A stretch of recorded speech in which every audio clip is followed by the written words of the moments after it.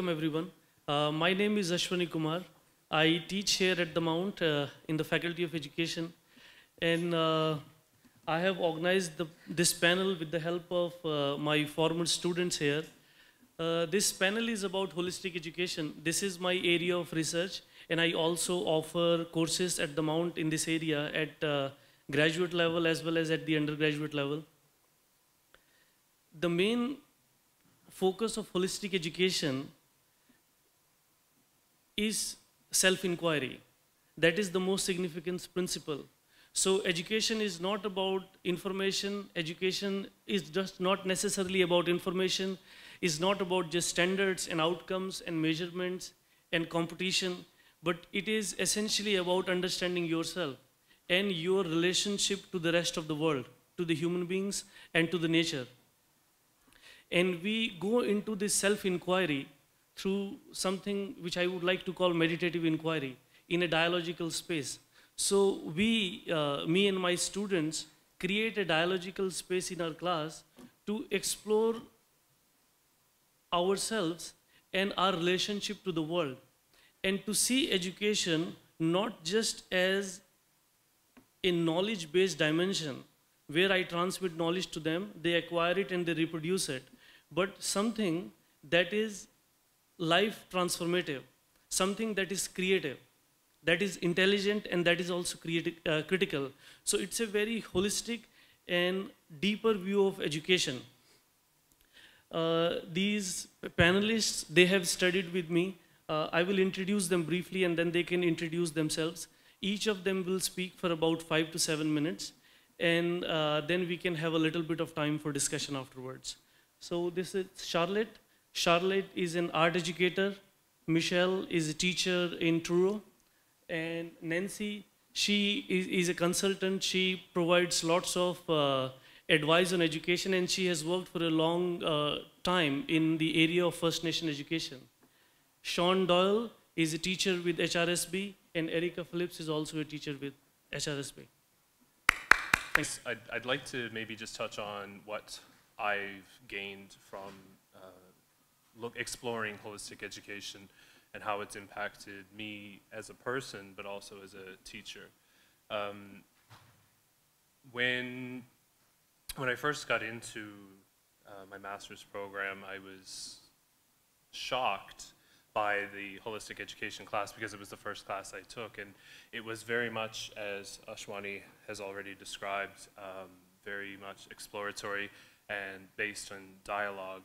And so for what stood out to me was the exploration and finding out if what you're hearing and talking about is true, finding it out for yourself. And that exploration impacted me as a person because I was able to look at, I guess, what's behind the things I do on a daily basis, the relationships that I encounter every day, but also the ones that encounter me every day. So I felt that I've become more of a, I don't want to say better, but a more involved parent. The relationship with my child, my son, has grown because rather than trying to mold him into what A, I want him to be, or B, what I don't want him to be, I've allowed him to grow, and all of that has come from the exploration that I've done into myself. Why am I looking to do these things to my own child, right? And it's because of insecurities and things like that that we all possess. And the relationships that I have with my child and my wife and everything else like that has grown because of the self-exploration that I've done. And taking that into the classroom, I guess the biggest impact that it's had on the classroom is rather than trying to pass on what I know as a writer or a reader in the English language arts classroom, shifting the focus away from me to my students, giving them the attention, the focus, allowing them to explore themselves, and then just kind of setting up the environment where they can just do that and be taking some of the dialogue and the discussion and using it in the classroom to allow them that opportunity, because they don't get that much opportunity to explore who they are, to explore what they're interested in the land of outcomes and whatnot. So that all has had a major impact on classroom management as a teacher. Previously, when I first started teaching, I was a bit of an alpha male, and it was, you know, it's going to be my way because I will win every time. But oddly, now classroom management has become even easier because I don't compete anymore. I'm not, all of my nightmares, and if there are any teachers in the room, the end of August always comes with a lot of nightmares about school starting and whatnot, and the insecurity that, you know, what if they never listen or whatever and all this stuff. And that's gone because it's not a competition in my classroom. My students feel safer because I've been able to explore what's behind my motivations, and through myself I understand them better, and that's all students really want, is to be understood. And at a younger age, I teach junior high, at a younger age they just need the opportunity and the guidance to be able to do that. So without taking up too much time from everybody else, that's in a nutshell what taking holistic education has meant for me. It's allowed my students, myself, my family to grow as human beings rather than just sponges of information. I'm Erica Phillips, and I'm currently teaching grade 3-4 at an elementary school in Halifax. It's only my second year back down into the little kids. I was a junior high teacher, a grade 9 teacher for the last 5 years. So it was a big shift in doing that, and I think that shift actually became a little bit easier because the last year of my grade 9 teaching was when I took this course in holistic, and learning about the childhood and the creativity, and kids really like school when they're really little and how they lose that by the time they're in junior high and high school. So what is it? Is it school that's doing that? Is school the one that is doing that because we have these outcomes and the curriculum that we have to follow? And again, me being the front of the classroom, and you have to do it this way, and I know everything, and I'm going to give you all my knowledge. And that last year in my grade 9 class, I would often take back our dialogue discussion points that we were doing in our class and ask the same thing of my students, because the grade 9s, I knew that they could handle it. So I asked them just the question, what is curriculum? And trying to get what the kids think curriculum is, because I, as a teacher, know curriculum is not something I design. It's given to me and I have to implement it. But my students thought I picked it. They thought I picked the subjects, I picked the courses, I picked what they have to learn, and they don't like when they think you're picking and they don't get to have a say. So even having that conversation with them about, this is, you know, a bigger piece of a puzzle, and I have to implement it, and it's not always my favorite subject, but if we can make it fun and we can make it engaging together, then that was a big thing. And the biggest thing for me with the holistic, I am no longer the most important thing in the room. And I don't think I ever really was. I've always loved my students. But I'm not at the front of the classroom anymore. I'm barely ever at the front of the classroom. And I've even used technology to make it so my kids are the front of the classroom. I have a little point-of-view camera, and I always point it at a table group, and that's projecting on the LCD projector. So when we're doing a task, there's a different group each day projected at the front of the class so they feel like they're the leaders. And letting the students have that, and it was the best thing. I wrote in a paper that I wrote for Ashwani, I said, I felt like now I'm not that focused anymore. I feel like I'm more of a facilitator. And he says, why are you a facilitator? Why are you not a co-learner? And then I was like, you're right. I learn more from my students every day, I think, than they realize. And that relationship that you have, that you grow with them and we learn together. And when we don't know as teachers, it's okay to say we don't know. How can we figure that out? What can we go to? Nowadays, we got Google. You can Google it. But kids are still going to need school, and they still need that environment that is, as Shaun said, safe and welcoming and trusting, and that they can be a part of. And my students now, when I switched to elementary, I will say that was a huge change for me. They only come up to my hip. They like to hug and touch you, and grade 9s don't. And threatening to have them hold your hand, they want to. So that's a whole different ballgame when you go down to the little ones. But I just saw the eagerness in these little kids and was like, how can we keep that going?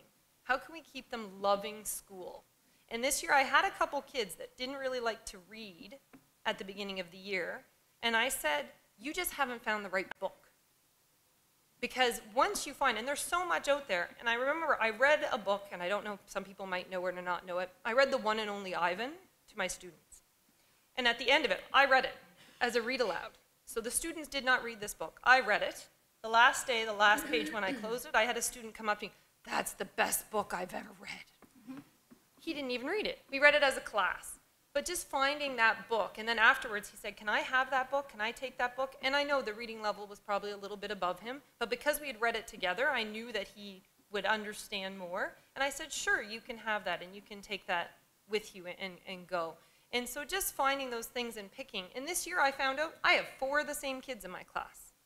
I can't do anything that I did last year. I know some people would say, "You're going to do some of the same lessons." No, I won't. Because I want to give them a different experience. And so even my first book of the year, I can't even do that book. This summer, I had to reach out to other colleagues and find other books that I'm excited too, because they're books that I don't necessarily know. And so I've been reading all summer, the Year of Billy Miller and all of these things, trying to get ready for these new novels to make it a new experience for me and them. And I think that's a huge thing. One thing that we watched, it was a little YouTube video clip from Satish Kumar, and it was about apple seeds and potential. And for the last 2 years, I've done this with my students. So I bring in an apple, we break it open, and inside there's an apple seed, and we talk about what is an apple seed. And they're like, "It's an apple seed." But I was like, "Is that all it is? Is it just a seed? What can it be? What could it be?" And then they start going, and they're like, "Well, I guess it could grow into a tree." And you're like, "Yeah, and what else?" "Well, it could produce apples." "How many apples?" Year after year after year. And it's to talk to them about the potential. All the kids in my class are my little apple seeds. And that first day, I take one apple seed, and I put it in a little tiny Ziploc baggie, and I stick it to my whiteboard.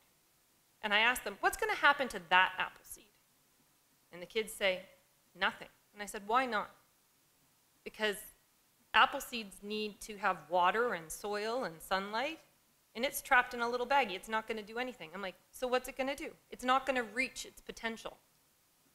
But if we were to plant it and take care of it, might it become an apple tree? And they say yes, but it might not. We might forget to water it. We might not give it enough sunlight, or it might just not grow. My class last year in September, we ate a whole bunch of valley apples. And we collected all the seeds. And there's quite a process involved with apple seeds. We had to dry them. Then we had to make them be dormant in the refrigerator for 2.5 months to simulate winter. Then we had to put them in paper towel and let them sprout. Then we had them all, and they were just so excited when they saw that little sprout. And they planted them. And every student got to plant 2 apple seeds, and they started to grow. And it was a life cycle thing. It did tie to curriculum. It was, the life cycle of the plant, and they were doing this. And then they got to take them home. And they all know that they're my little apple seeds. And I am so excited because I did the apple seed thing at the same time as them. Now I know some of them said their apple seed died because they took it home and put it in the closet and forgot about it. But I've kept my apple seed. I'm priding myself taking this in the first day of school to show my students from last year. It's as tall as me. And I only started it. It only got planted into soil the day after, well, 2 days after March break, because that Monday was a snow day. The day after we went back, that's when they got planted, and it is now as tall as me. And I want to show them, but that is me. I set timers on my phone to remind myself that I need to water it, because I want to make sure I'm giving that everything I can, and that's what I need to do with my students. Give them everything we have and show them that that's their potential. My name's Nancy Macleod. I'm not used to mics. I worked in First Nations education for about 30 years. I don't want to date myself, but I'm going to say hi to Kathy Martin over there. I just noticed she was here. She was my boss in 1988. One of the best jobs I ever had. She was the boss, but she wouldn't say, what did you do? She would say, what did you need? Do you need anything? Do you need any more supplies? And I said, well, I have to go to that meeting in Halifax, and I lost my license for speeding. She said, well, I'll just send you an airline ticket. So she was a pretty good boss. So My experience, I believe my experience has given me, taught me more than anything, because I was working in a culture other than my own. I worked in Manitoba and Ontario with the Cree, and also with the Mi'kmaq in Nova Scotia for a long time as a teacher, vice principal, principal, and most recently as director of education. So I left my position in 2013 and came here to do my master's. I'm as old as the professors. Most people that I've worked with went to do their master's shortly after they were teaching, but I didn't do that. So working with First Nations, when I started looking at the course list, when I saw holistic education, that drew me in quickly, as given my experience, we were always looking at how things were interrelated when you work with First Nations cultures, as opposed to the linear way of looking at things, which divides things up. So I thought, well, that should be relevant, and I should be able to relate to it very well, given my experience in the communities. And it did.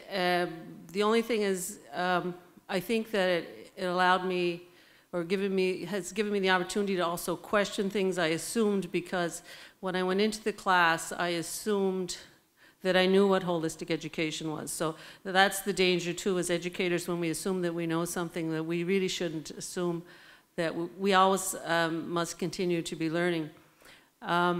So because I was on a team that developed a high school, established a high school in Cape Breton in a First Nation community, and we used that word holistic as we were developing the school.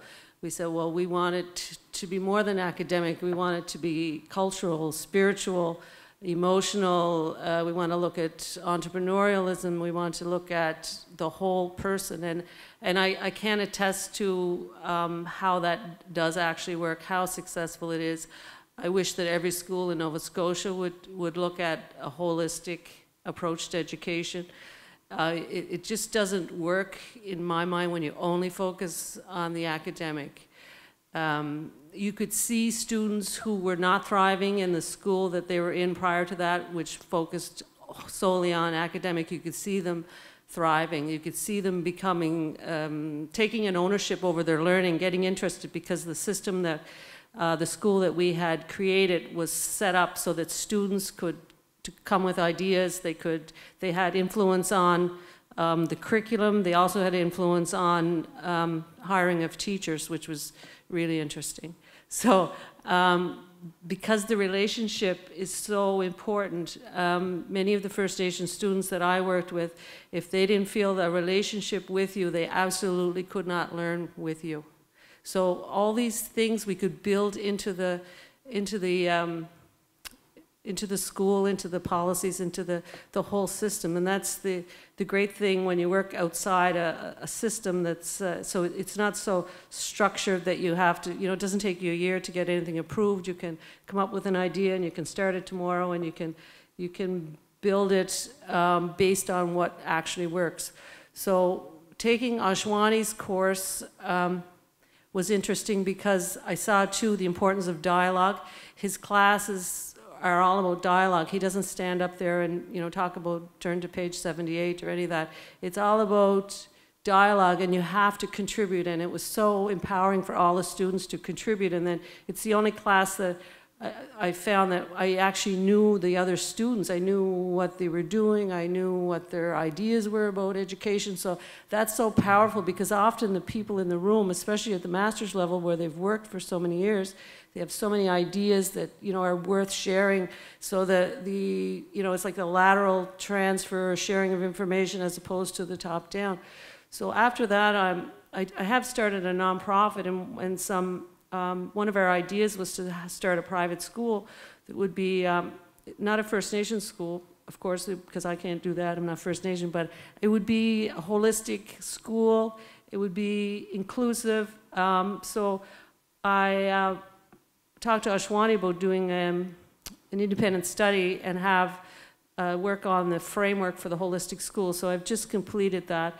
And so I guess I'm not in the classroom. I work now just in my own business, working with different communities doing community development.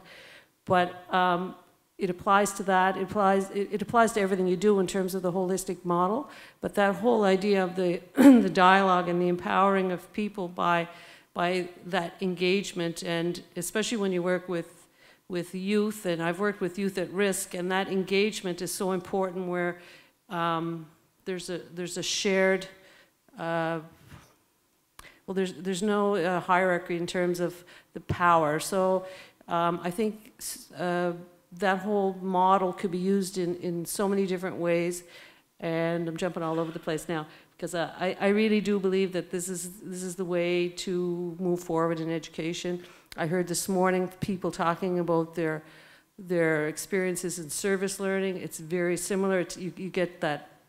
If you go into a job, you don't just focus on one thing. There's everything is going to influence you, and you're going to influence everybody else. So that whole idea of relationships and I guess the big picture. So that's about all I have to say. My name is Michelle Gillis, and I work in Truro at Redcliffe Middle School. I teach 7th grade students, and I have them for ELA, English Language Arts, Social Studies, Health, and this year I'm picking up Science. I hope to share with you this morning just a brief overview of my teaching transformation, the idea of going from a very rigid classroom structure where I'm at the front and the kids are, attentively watching me and learning from me, going from straight lines of desks to getting rid of those desks to teaching in circle, to giving up the power position in the classroom and learning alongside my students. I spent nearly 10 years in the military before I became a teacher. So being in the Armored Corps, being in the Army was what I thought I was going to do for my career. I had a knee injury, which meant I had to be medically released. So entering the classroom from the Army trenches was quite an experience, as you can possibly imagine. In my mind, it was going to be smooth. I was going from one set of subordinates to another. I was going from one position of power to another. But anybody who's ever taught in junior high would understand that that's not the way it worked. I went in there with a heavy fist and just assumed that the kids would just listen and respect me as the classroom teacher. And oh my, it was not smooth. I was accustomed to hierarchy. The kids were going to listen to what I was going to say, and we were just automatically going to have a relationship. I didn't realize that that relationship was going to be built on things like getting to know one another, sharing stories about our lives. I went in there with every lesson scripted from the beginning. Like our 42-minute periods were scripted the entire way through. Before class started, I had the video queued, I had my handouts, and there was no downtime. We just went from curriculum outcome to curriculum outcome, and while I may have covered the outcomes and had everything efficiently done, I don't really know in those first 2 years how much the students actually learned. They learned to parrot, they learned to write down their answers on the paper and get that check mark. But in terms of, if I saw those students today, what do you remember from grade 7 ELA? I don't think it would be very much. So I didn't really like teaching. I made this transition, and here I am, career number 2, a couple years in, and thinking, this is not what it looked like in the movies. This is not that relationship that I thought I was going to have. I coached outside of school. I coached the high school students rugby. And I just assumed that we would have that friendship, that collegial, or that, that joking in the hallways, and it never happened. Not that I was looking to be best friends with the students, but nobody came to hang out in my classroom at lunchtime. Nobody came to seek my advice for anything, and I couldn't figure it out. I didn't know what was missing. I was the most efficient, effective teacher. For being a new teacher, I was hitting all the, using all the initiatives, hitting all the board lingo. I was, taking everything that the other teachers were telling me about classroom management and using it, but that relationship, that undercurrent was missing. So when I started my master's degree, I feel that I've changed more as a person, and I've benefited more from this degree than I ever thought was possible in an academic setting. My courses, yes, were academic-based, but there was so much of me learning who I am and how that affects the classroom that I could talk about it for hours. Parker Palmer's The Courage to Teach actually had me in tears, realizing the who of who we are as teachers has such a profound effect on what we do in the classroom. So as I continued through my first 2 years, my true self never came through. There was that fragmentation of my private self and my self that I shared with my students.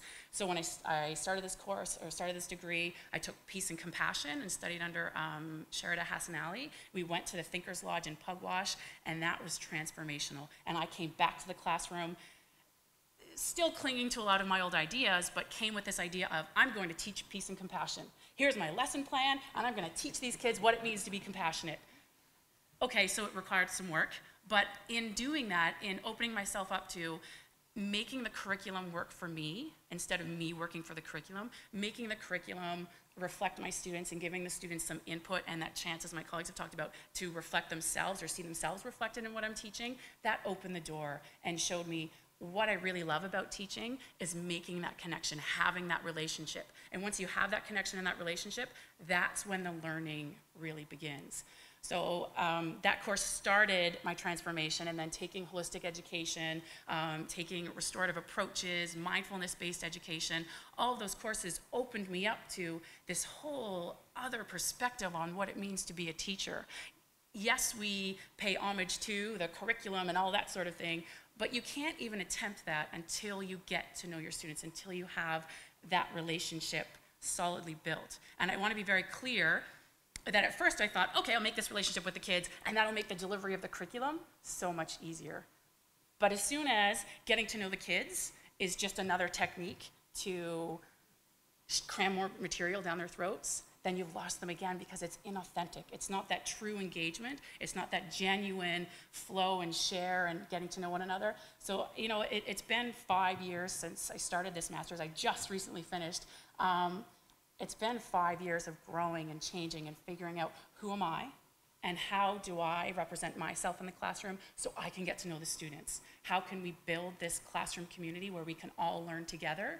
And so I'm no longer at the front of the classroom. We no longer have desks. We use stability ball chairs. We have clipboards, because I don't need to be standing at the front of the room with them behind their desks, because I am not the purveyor of all knowledge. We are learning together, and this approach has completely transformed where I started and where I am today, and I'm still tweaking it, still fine-tuning it, and still looking forward to taking more courses, even though I'm done, to keep that quest to build those relationships, to keep that going. Unusual chance to be able to hear about the paths that each speaker has taken. And I think that's what I learned from holistic education, was that the paths that you choose to take, those are your paths. And that resonated with me, because when you're aware of your own path and you reflect on it, perhaps you're more willing to stop and listen to other people's paths. And by doing that, I think, this is again is what I received from taking the course with Ashwani, was that to be attentive and in the moment, you kind of have to ask yourself, what does it take for you to be attentive? Because I imagine it's different for everyone. Speaking of paths, as an artist and an art teacher, I started out, like a lot of people, thinking I was going to do something different. When I was really, really young, I loved detective stories and movies, and I thought I'd like to be a detective. And I carried a notebook with me, and I wrote down information that I thought was interesting. I observed and thought, okay, this is the way to do it. But then I also found I was drawing pictures, too. Then I found out you had to be a police officer, and I didn't think I wanted to be a police officer. So then I thought, well, what else would I like to do? I've always liked to draw, but I didn't think I could do anything with that. So in high school, I was involved with theater studies. And then I decided that's what I'd pursue and go to Dalhousie and take the theater program. And that taught a lot of things about presentation, about learning about writing, getting into a character and what makes a character, what are some of the characteristics that make a person, and observing, again, observing. Some of our assignments were to observe people we didn't know and just see physical things, nuances, the way they moved slightly. And I thought, well, I seem to like to observe, and I also like writing and I like acting, but I still don't quite know what I want to do. Then I thought I'd travel, so I went traveling to England. And I lived for a year in England, and I learned some interesting things about British culture. I made friendships, relationships. I learned a little bit about myself. And when I returned, I thought, well, what else do I want to learn? Well, when I was in England, I didn't go to theater like I thought I would on my days off from my work. Instead, I went to art galleries. So then I thought when I returned, I'd like to pursue art. So I went to Macleod University and studied painting and ceramics. And I was really amazed at how my previous degree in theater studies and learning about people, learning about the craft of writing, learning about observation helped me in my fine art degree. And then after that, as I said, I focused in painting and ceramics. Initially, I went in thinking I would become a product designer, but that's not what led me through the rest of my degree. It was painting. And ceramics, I liked the tactile feeling. I liked keen observation. I liked the tactile feeling of clay. I liked the movement of paint. I liked the mixing of color. And then I thought, well, okay, it seems that I like keen observation. I like to use my hands. I like to create narratives. I like to create worlds in a way on canvas, or responses to questions on canvas, or issues. And okay, now what do I do? Well, I thought, well, I have to pay for my student loans. What will I do that's challenging, that I haven't done before, that could show me another part of living? So I went to Japan, and I taught for 3 years. Initially, I was only going to go for 1. I went for 3. And there I taught English as a second language in elementary schools and junior highs and high schools. And talk about learning about how to be when you can't express yourself through language, when you've depended on it for so long. That's when I think I really learned more about observation and observing and listening. I had to listen very carefully to be understood, to understand, to be safe, to know where to go, where I wanted to go, how to get there, how to express myself. And I think that's an interesting way of looking at who you are, is putting yourself in a position where you don't have control, the control that you're used to. So having said all that, I came back from Japan. I started teaching at the Macleod College of Art and Design in their extended studies program, because I knew I liked teaching. At that point, the experience in Japan, I liked to teach.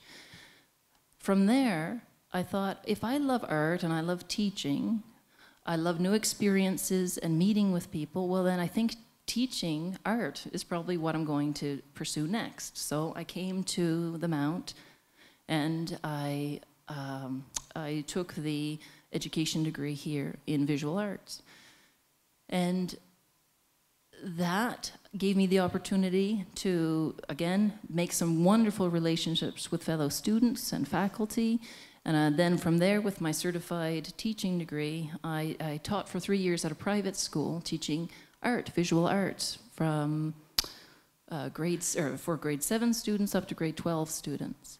And that's when I had the opportunity to teach IB art as well in high school. And that allowed me to,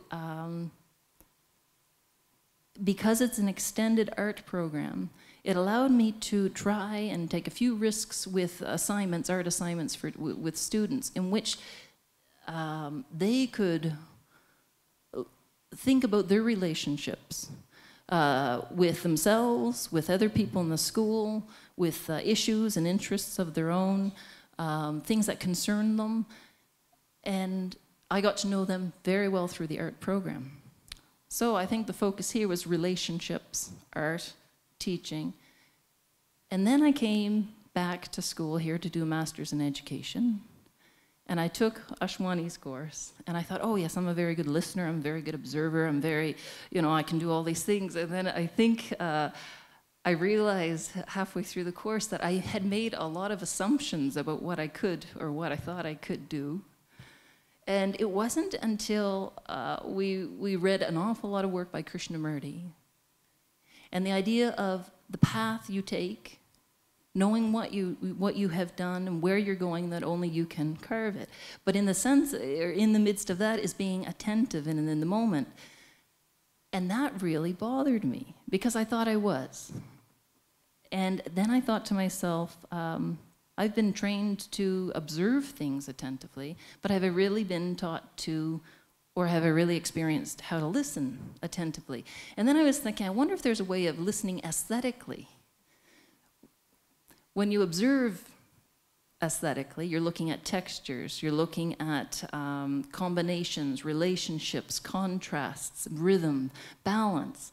And I thought, well, if I want to learn how to listen attentively, how do I do that aesthetically? So then I was thinking, well, what is it in someone's voice? When someone's speaking, they have timbre in their voice, they have pitch, they have quality, they have urgency, they have pauses. And the more I thought about that, and this again was because of the course, I thought, what am I missing in listening? And part of it was time. I didn't take the time to stop and listen to students like I thought I should. I didn't take the time to listen to friends, loved ones, colleagues. So now, because I'm still a student developing holistic educational methods or possibilities, I find myself trying to take the time to listen. And I find it very calming. The reason, of course, I'm sharing this with you today, I know I haven't talked a lot about classroom and in experiences there as much, but the course has taught me to look, listen, be calm, and try to forget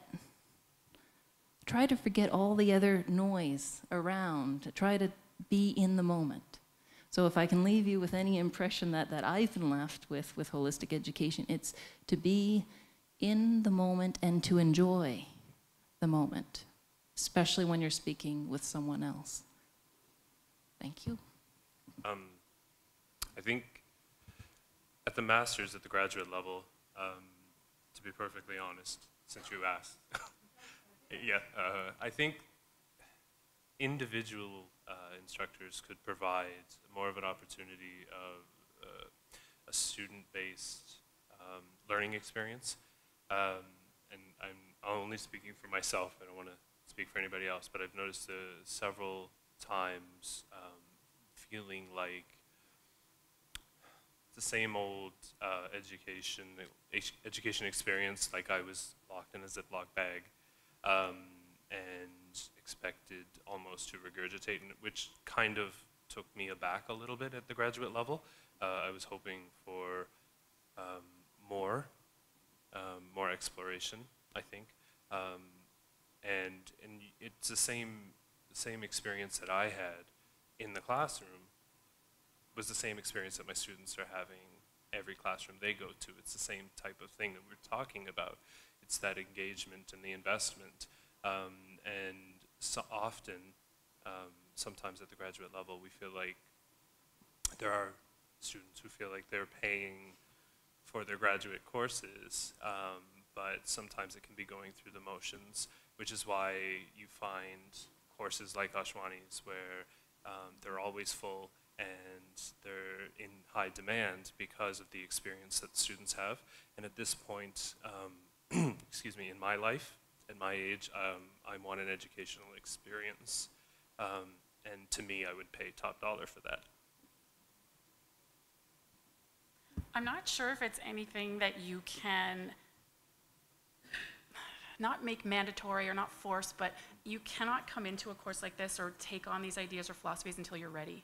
So you could present them in a Bachelor, of Education, but until students are in the classroom and they've had that experience of who am I and how does it reflect in my teaching, I don't think that they could necessarily get something from a course like this. So it almost needs to be at the graduate level, but how do you get teachers into a course like that who may at first be a little, I don't think this is, it's out there, it's kooky, I'm not giving up my desks, or I'm not gonna hug my students, anything like that, but to show them that self-reflection and knowing who you are and what you bring to the classroom is so important. So that's a really great question, and I think maybe having these conversations with more teachers sitting down and just engaging in that dialogue, listening to people's stories to try to figure out how do we help teachers become who they truly are. But I don't think it's necessarily by offering more courses, because you're only going to get those of us who are already excited about it enrolling in those courses. It's how do we reach those other people? More dialogue.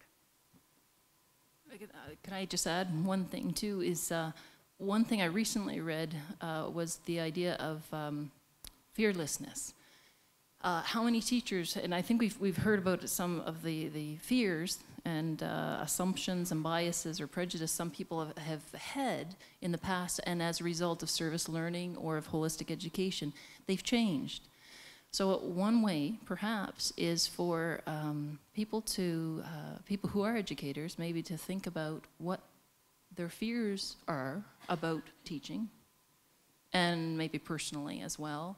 And some fears could be personal fears about family issues or not being able to provide or not being able, and professionally not being able to teach what you want or when you want, or whether whatever fears that you face, if people are encouraged, I guess, to maybe confront them a little bit, then in the classroom, I'm thinking that with that sense of fearlessness, there might be more confidence, more openness to put aside some of the structures of what you think you should be like in a classroom, and really embrace, for example, what Michelle did, where you start thinking about how you personally want to be in a classroom. That's one suggestion anyway. Facing on fearlessness. Can I also say one point? I think that to me is the essential, the significance of self-inquiry. One question that we might ask is the purpose of university education enhance people's self-understanding of themselves? Self-understanding not only in the sense that I want this career or that career, I want this job or that job, but truly exploring themselves. I don't think that is very significant part of school education, nor do I think that is very important part of university education. And many people have asked me, so okay, can you give us a curriculum that we can implement? And I said that it can't work in that fashion, that I designed something and then you are going to implement it in your schools. It can only be learned through engagement, and that's what I did in my class. And that's what I will recommend to anybody who is interested in creating a dialogical classroom that comes with giving significance to self-understanding. Unless you understand yourself and has the willingness to engage in a dialogical exploration with other, that kind of a community or that kind of a transformative engagement is not possible. So to me, self-inquiry is the essence of education.